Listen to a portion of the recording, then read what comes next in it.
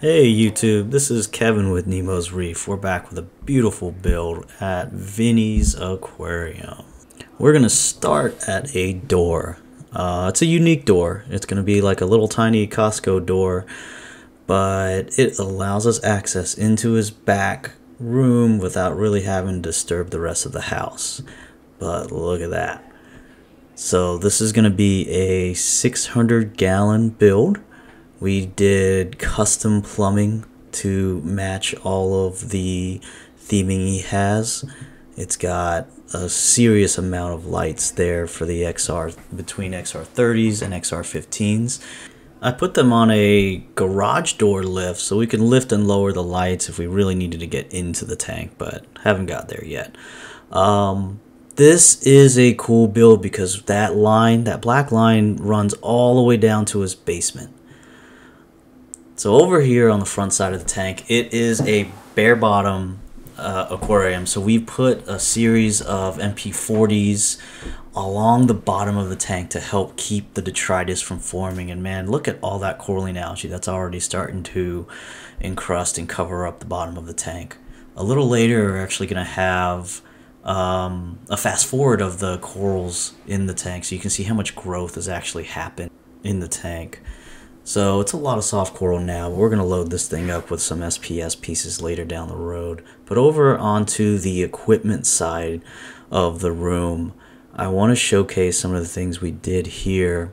So there is a way to drain and fill the tank without using any buckets or any siphons. And the double Herbie overflow system works really well here. It's a nice quiet aquarium. But that line will run down to the basement and we can actually pump water from the basement to the tank by just flipping a simple light switch. No running back and forth. But so this is our MP40 panel. We've got some L2s running it, some MP60s and MP40s, a nice good skimmer and filter roller. So we do like to try to label all of our plugs and the wires just to make sure that everything is easy to take care of down the road. But you know, wiring is one of the most important things in the aquarium hobby. I think it makes the tank much easier to take care of, and whenever you have an easy, convenient tank, it's always going to be a successful one. But we've got all of the power blocks here, the apex system, and we had to kind of work within the confines of that cabinet. This tank runs a CO2 canister for the calcium reactor. We've got that front chamber that's going to get started as a refugium a little later down the road. The filter rollers that get pumped through, the skimmer, an 80-watt UV sterilizer. I've got the dual calcium reactor set up there. So I know soft coral don't really need all of that, but we're planning on doing some more intense things.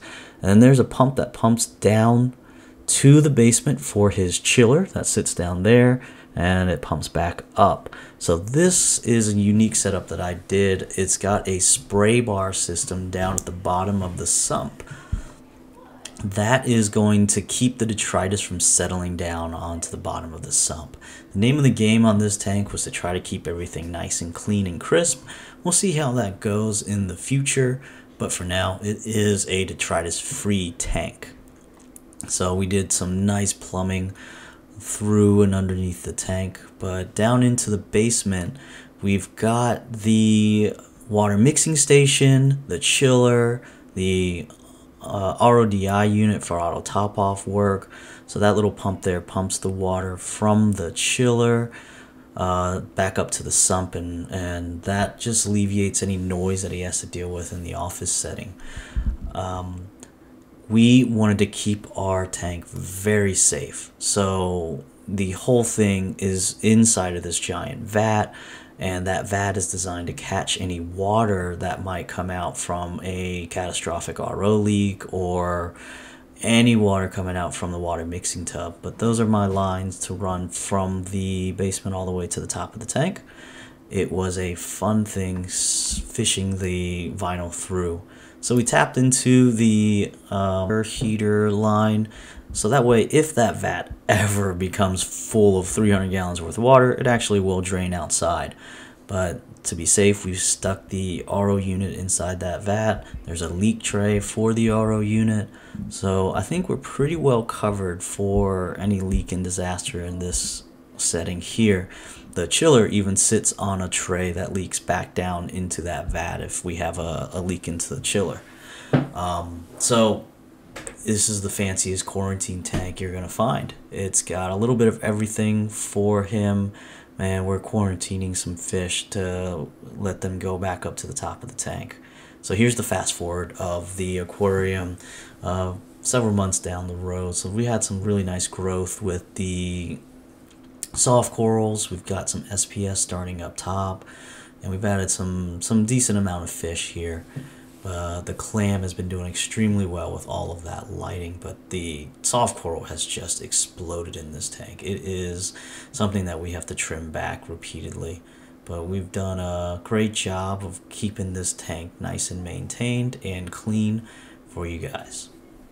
Thanks for listening.